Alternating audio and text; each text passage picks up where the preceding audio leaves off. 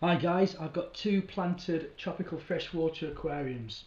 This first one you can see now is 160 litre. The second one is 90 litre. They're planted in quite similar ways. They both got Kabamba, Java fern to some extent, a little bit of Alodia, a little bit of Java moss, Marimo moss balls and some dwarf swords. And they both got a sand substrate. They both got numerous rocks that were sold as inert, so I hope they are, and quite a lot of bogwood.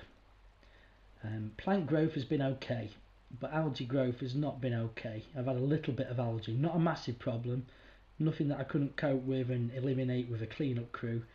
But what I'm interested in is the effect of liquid carbon on plant growth and also on limiting algae growth.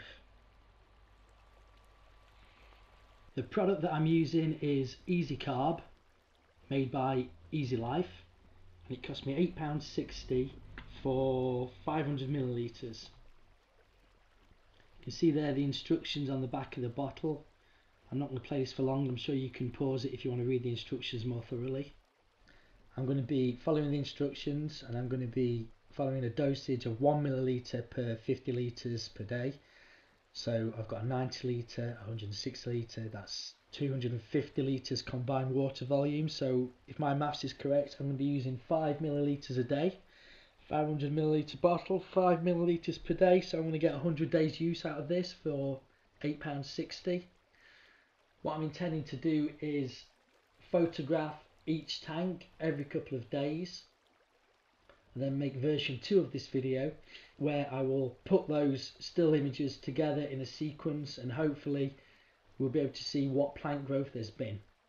I've used a DIY yeast sugar CO2 kit in the past, and with some success. It definitely does help.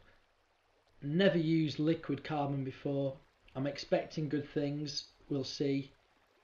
So check back with me in about 2 or 3 weeks time.